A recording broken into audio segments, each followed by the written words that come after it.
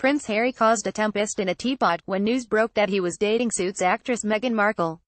The difference to this royal relationship is that the potential princess is a black woman. Markle and Prince Harry's relationship is a real issue that tests the limits of our apparently post-racial age. Some commentators have been quick to proclaim the relationship and relative lack of furor as evidence of progress and that the spirit of multicultural inclusiveness has reached the monarchy.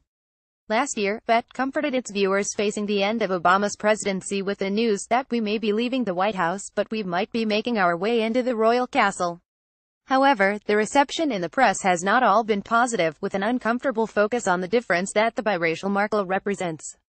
In our post-racial age, even the most rabid of right-wing press would not highlight Markle's race directly as being a problem. Racism becomes coded in metaphor and suggestion, obvious to the reader but with plausible deniability. The notorious British right-wing paper The Daily Mail published a piece on Markle and her family, where they hired a genealogist to go back for generations and contrast the stark differences between the royals' heritage and hers. However, they dispensed with the post-racial politeness in another article, under the headline "Harry's Girl is almost straight out of Compton." They focus on the area near where Markle's mother lives in LA, drawing on the well-worn stereotypes of violence, gangs and crime to question whether this is a place the Queen would pop round for tea. All this in an effort to paint her as an outsider unsuited for British royalty.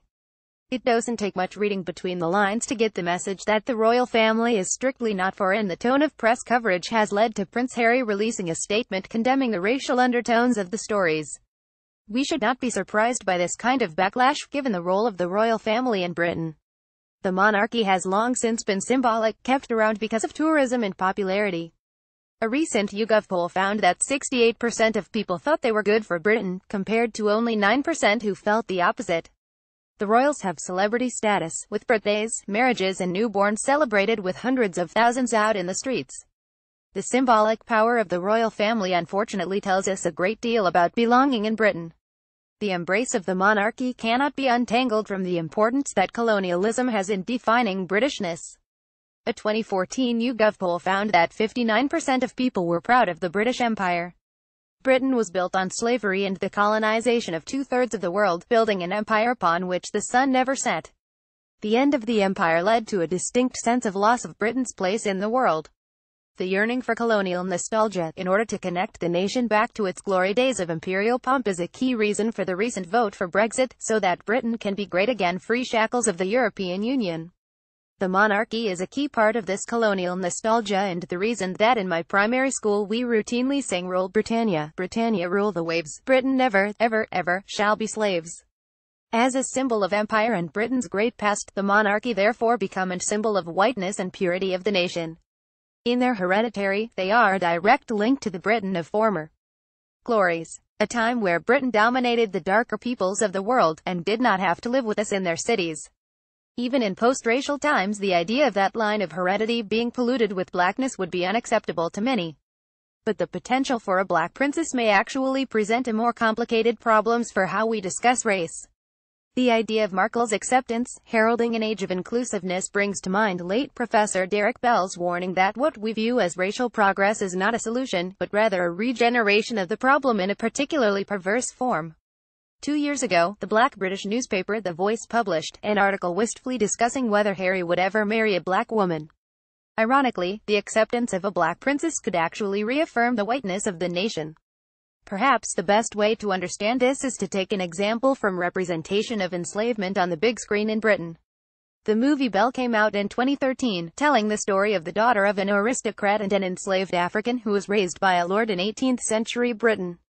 Director Amma Asante chose this exceptional story because she wanted to give little black girls a protagonist who wore those clothes, the fine silks and the lovely jewelry, and who was the love interest in a Jane Austen-like period drama. Her aim was to tell a story of the era that black girls could be proud of, and find their place in. Unfortunately, the film concocts a fantasy narrative, which reinforces dominant ideas of race, whiteness and progressive myths about Britain. Belle finds her place, by overcoming her blackness and being accepted into the whiteness and pageantry of British society. Markle's path into whiteness is already being carved out in the media. There are stories that ignore her blackness and claim her as just like Harry's mother, Princess Diana, with her focus on charity work. demonstrating the hold of colorism in British ideas of race. We are also reassured that she looks like Pippa Middleton, so Markle offers the potential for a black princess held up as symbol of change without actually changing the racial codes of society. Given that this is a best-case scenario, perhaps we should reframe the question in the voice to why would a black woman want to marry Prince Harry? Cahind Andrews is a professor at Birmingham City University in the UK. He is also author of the book Resisting Racism, Race, Inequality and the Black Supplementary School Movement and the co-editor of the book Blackness in Britain. Follow him on Twitter at Cahind_Andrews. This post was originally published on November 10, 2016.